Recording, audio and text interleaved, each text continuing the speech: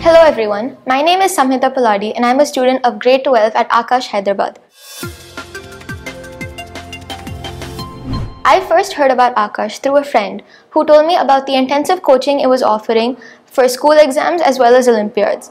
Through Aakash Foundation, I was able to secure state rank 1 in the NSO and in my grade 10 board exams, 97.2%. After seeing the great results of Aakash in JEE Mains and Advanced, I decided to pursue my 11th and 12th grade in Aakash.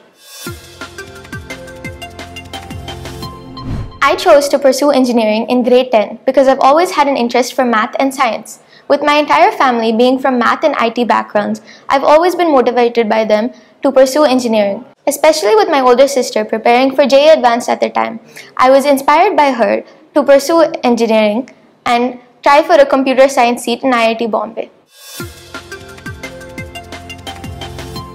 My preparation strategy started with always being regular to my classes.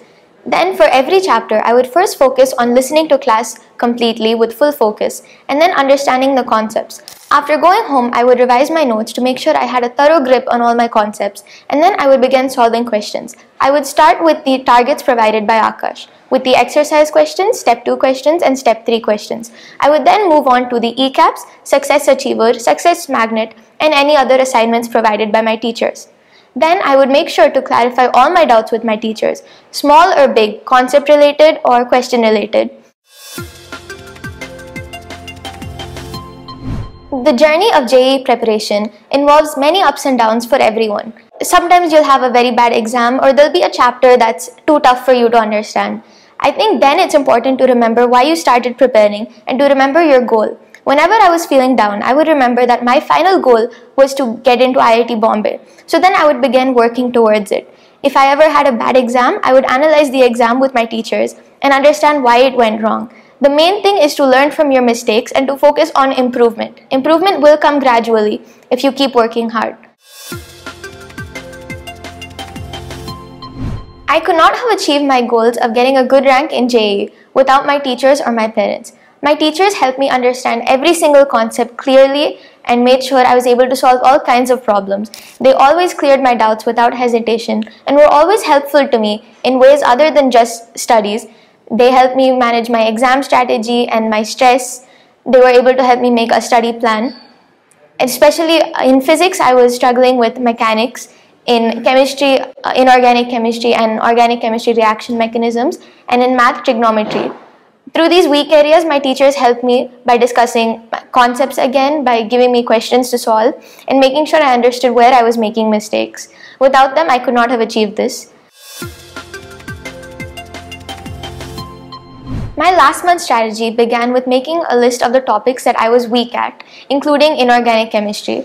Then I made sure to revise all the concepts and the good questions that I've solved throughout my journey here in those chapters. Especially with inorganic chemistry, I made sure to revise NCERT thoroughly multiple times before the mains to make sure I didn't lose any marks on a question I could have done. Then I made sure to write all the tests provided to me by Akash to identify where I was making mistakes. During error analysis, I would solve that question, then go back and revise that concept again.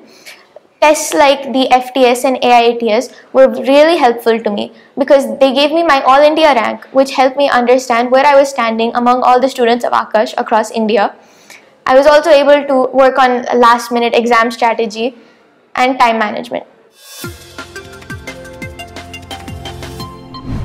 I think distractions are an obstacle that every student preparing for JEE has to face. Distractions like social media, YouTube, or watching your favorite shows on OTTs, reading your favorite books.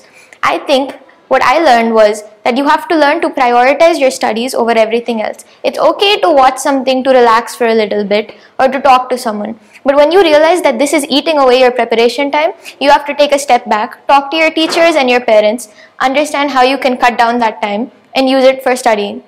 My teachers helped me with this and they helped me understand how to take breaks in between studying, not only by watching a show or reading a book, but by relaxing, taking a short power nap, or just talking to someone and then going back to my studies.